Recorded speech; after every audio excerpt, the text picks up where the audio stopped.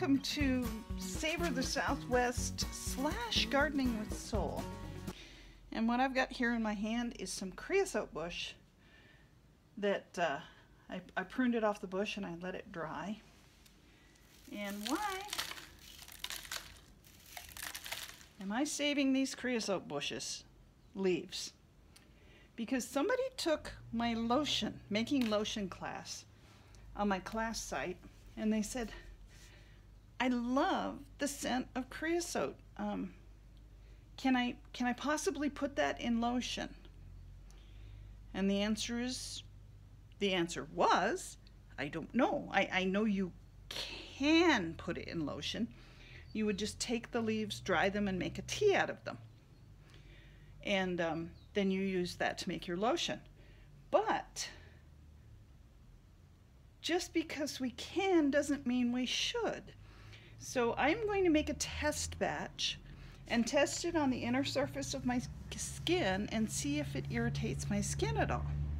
I have put creosote tea in my homemade soaps in the past, but I don't think I've ever put it in lotion. So we're gonna test that and see.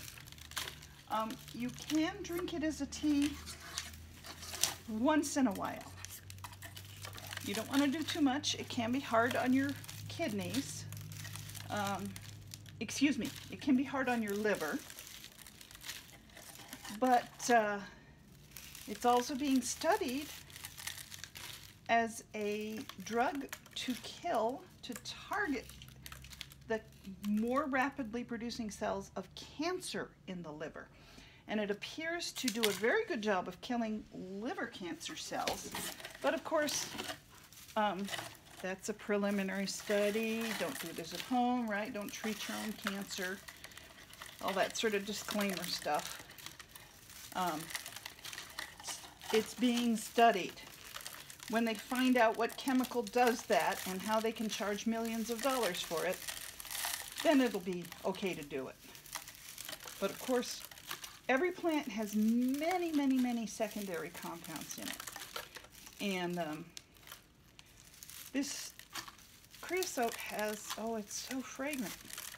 Now, I may not make, the lotion may not work out. Well, I'll come back and let you know.